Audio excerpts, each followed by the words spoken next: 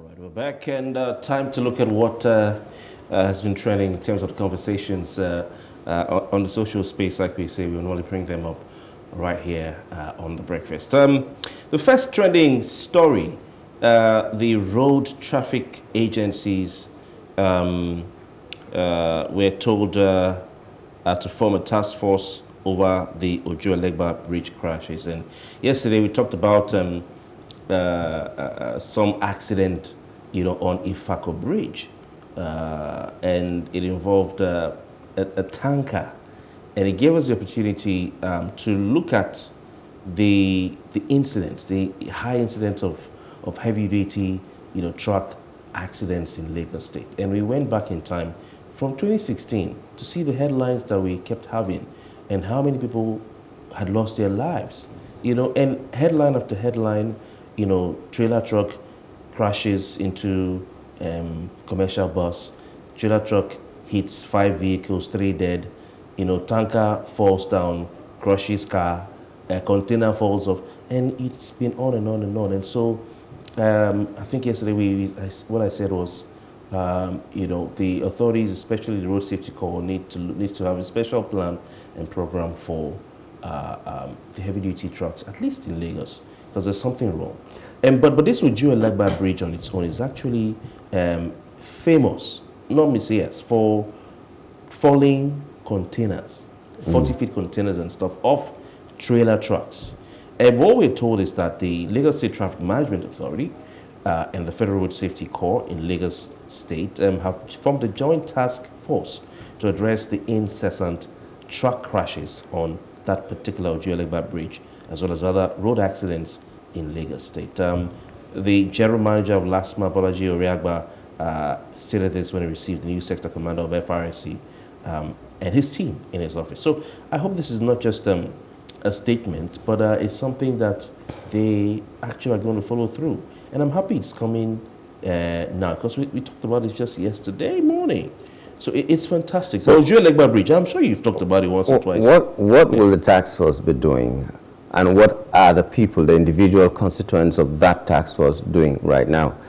Because if you have a duty to perform, if you perform it well, you don't even need to get to set committees, set joint task force, set this and that. Everybody now talks about just looking at papers, car papers and all that.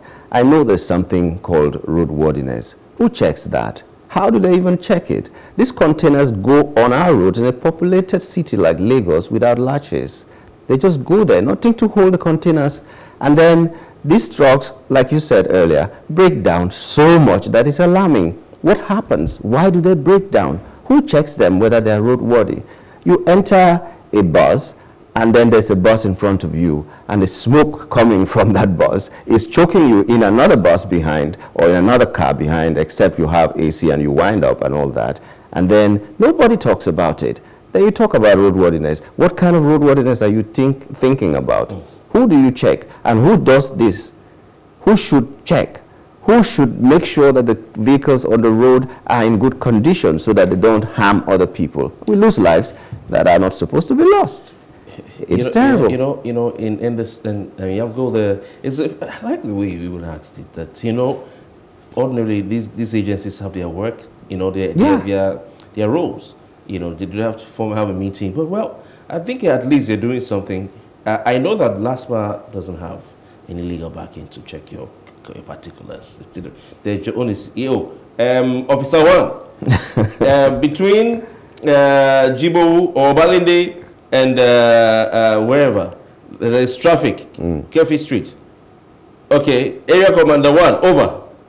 1, 2, he jumps and then they go there, and then they try to. I know it's funny and all that, but the thing is, I think the FRSC has more of a role to check these particulars. In fact, they have regulations, road safety regulations that have been updated. I think 2021 or 2022.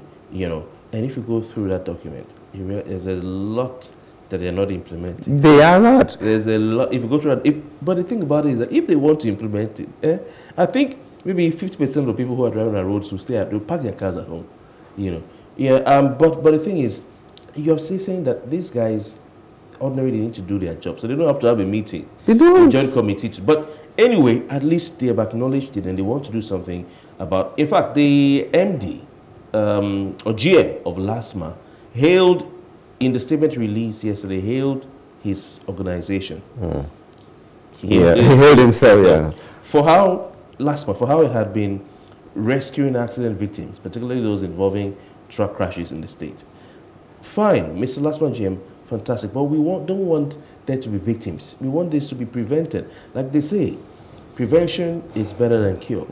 But well, one thing he's saying is that sequel to the need, these are his words, to prevent further loss of life and property through truck crashes on Ojo-Elegba Bridge, LASTMA has deployed trained officers to be redirecting heavy-duty trucks and tankers from Ojo-Elegba Bridge, Article Road. So that I think is sort of a solution, you know. So is it they're not going to use the bridge anymore? Because the last one that happened was really sad. Remember the last one was like a couple of months ago, where the container fell on a mini bus. Yeah, it was so sad, and including a child and a mother passed on. You know, so that's really sad. But it's also saying that the agency is collaborating with agencies like the State Ambulance Service. That's what they should ordinarily do. The Lagos Emergency Management Agency, NEMA, Lagos Fire and Rescue Service, and NSCDC. But you know, that's what they should ordinarily do. You said there were regulations that have been updated and all that.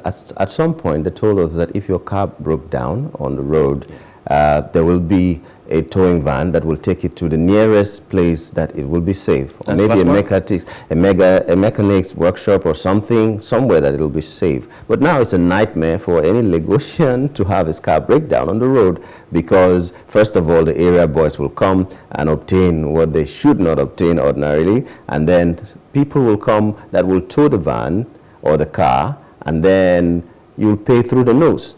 So what happened to the largesse, so to speak, that they were going to give Lagosians that they will tow your car free of charge to a place where it will be safe, and then you'll get a mechanic to come repair it. That is not happening anymore. So a lot of things in the books are not translated into the physical thing. And I don't know whether it's a different realm, that the laws exist, the regulations exist, the things that they need to do exist. So if this collaboration will make them sit up, no problem. But it takes more than just coming together to get the job done. That's what that's it. It takes more than coming together to get the job done. I had an experience, I think on Saturday, coming from I think around Aja, bridge, let me say flyover, towards VGC. And the vehicle I was in had a fan belt issue. And we parked, this is about maybe 3 p.m., 4 p.m. Parked just underneath the new flyover being constructed at VGC. Within 2 minutes, 30 seconds, boys came around and they, make we help now. Wait till they happen. And they were willing to help. You know, if I one showed us where we could get a new fan belt to buy. And when the driver went to buy the fan belt, he rushed to go and call a mechanic who came with his tools. And he helped.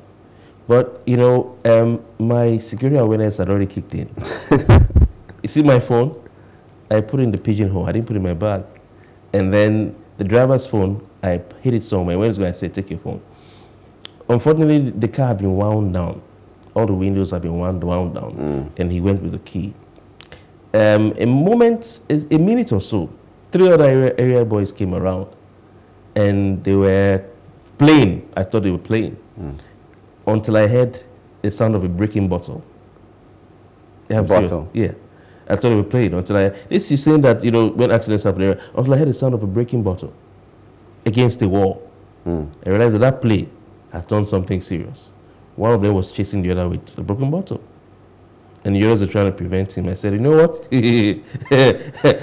I'm not the reason why there's a problem in Nigeria today. I picked my stuff, left the car, left it, and just crossed the road to a filling station at the entrance of VGC and took some fresh air. Took some fresh air. These days, we have to pick our opportunities to be heroes. Yes, you should be a hero every time. So these are, what you're saying is that we've seen on their Twitter handle, they're saying they are waiting for, towing truck to help tow. But you're saying that the real experience of Lagosians is that when their vehicles break down, these guys ask them to pay them money into their private bank accounts. Yes. It's really sad. All right, let's go on to the next top trending story. This is still about transportation. And we had something similar yesterday. A BRT bus yesterday, Wednesday, was gutted yesterday morning. It was gutted by fire on Ifako Bridge in Wodogudu. The bus, which was on Ifako Bridge in Wodogudu, coming from Iana Oworo, was burning despite the heavy rain in the morning, and that's why we saw that heavy traffic there. We hear that whilst the rain was on, men of the state fire service were seen trying to contain the incident, which occurred about 10:25 a.m. That's why I saw that heavy traffic. Thousands of motorists coming from Ketu Island, from the island rather, heading towards Ketu Ikorodu, amongst other areas, were left stranded on the bridge. That's all we're told. There's a bit more to this story than this, because I'm hearing that something happened and that some community boys, did something to that particular bus. But we hear a commercial bus driver died. There was a collision. There was a collision between that BRT bus and then, of course, commercial bus, and the driver died. Now, the story is that BRT bus was actually set ablaze. It was set on fire. Because of the death of the commercial driver, maybe? Yes, the downfall, like we call it in Lagos State. It was a head-on collision between the BRT, which is a Lagos State Bus Rapid Transit service. It's owned by and operated by company under the Lagos State government or for the Lagos State government. That was at Ifako. The driver we had of the commercial bus somersaulted and twice. Died instantly as a result of loss of control due to overspeeding, is what some reports are saying. Okay, well, of course, we wait for more. But LASTMA already put out a statement. They confirmed the accident, and they said their operatives rescued 7 passengers with various degrees of injuries. When I hear them saying they rescued, so I wonder, did they just go and take them, or did they pull them out themselves? But that's good. So they've done their preliminary investigation. They put out a statement there.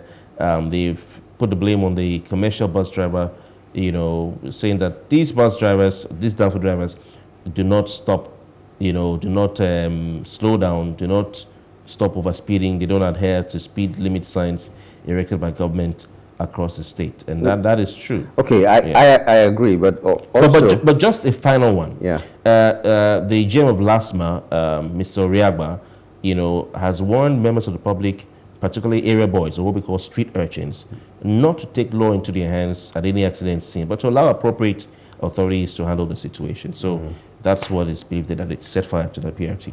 Yeah, on Monday, I think, we talked about mental health and all that. I understand that some of these people that drive the BRT are just people who were downfall drivers as well. And I wonder how, I wonder how the training... It's so funny. The training for these drivers are, because they still behave the same way. When the BRT had an accident with the train just a few weeks ago, it was because the BRT bus driver did not stop. And the passengers were saying that they kept warning him, do not do what you're trying to do. Do not cross at this moment. And he didn't stop. He thought he was smart enough. And then it resulted in the loss of lives, many lives, and other people who were injured as well. It could have been prevented. So we now think about, okay, if you're employing somebody to be a driver, so somebody who will be taking people from one destination to the other in the name of government. Yes, yeah. So what kind of test do you give them? What kind of training do you give them? Do you evaluate their mental health capacity to take some decisions, to do what they're supposed to do?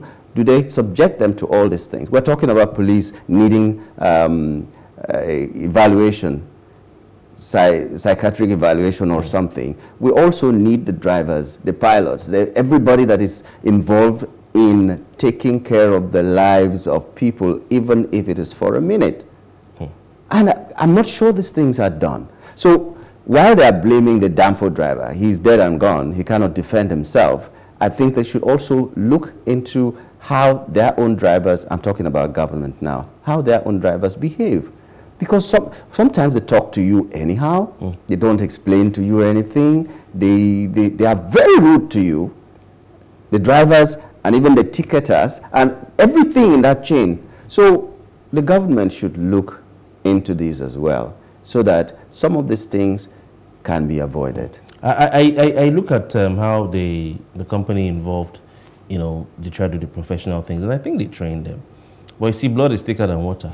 At some point, because I've used the BRT services, and at some point I said to myself, maybe the female driver should be allowed to drive all the buses. Oh, you had a different experience from what I had with a female driver. But one day I used that service, I changed my mind. Okay. None of them should be driving. You know, so it's sad what Lagosians who would have to grapple with using the public, you know, bus rapid transit services. We have to go, but also sad that, you know, these street urchins are able to. The fact that we don't have street urchins, government is, you know, is trying to tell them, tell them to do the right thing. We shouldn't be having this kind of, you know, thing in our society. You know, we shouldn't be having. If you get stuck in traffic in some parts of Lagos, even that stretch at night, you just have to lock your car and pray to God in Lagos. All right, we'll take a break, and when we come back, we'll delve straight into our newspaper review segment. Stay with us.